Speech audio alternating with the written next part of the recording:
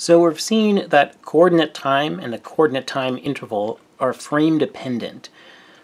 The time between two space-time events, the exact same events, as measured in different frames will be different.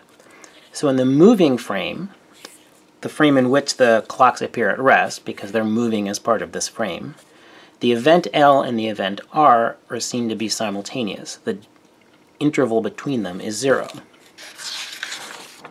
In the at-rest frame, Anastasia's frame, the clocks are moving along with Beowulf, and so they're not stationary, they're not straight lines.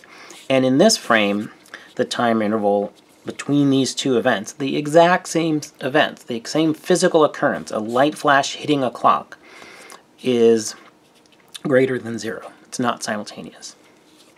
So I want to mention quickly that there's another way of sort of thinking about the consequences of this, and that has to do with clock synchronization. So clock synchronization is also a frame-dependent idea.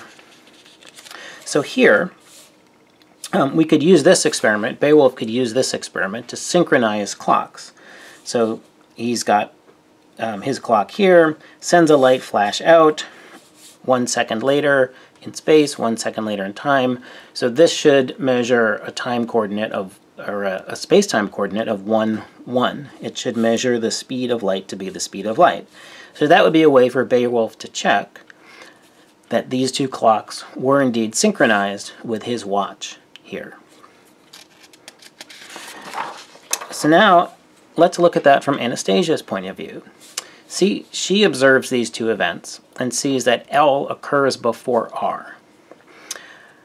If she was looking at Beowulf's clocks and observed that Beowulf's clocks said that these happened at the same time, Anastasia would say, Beowulf, your clocks are wrong. They're clearly not synchronized.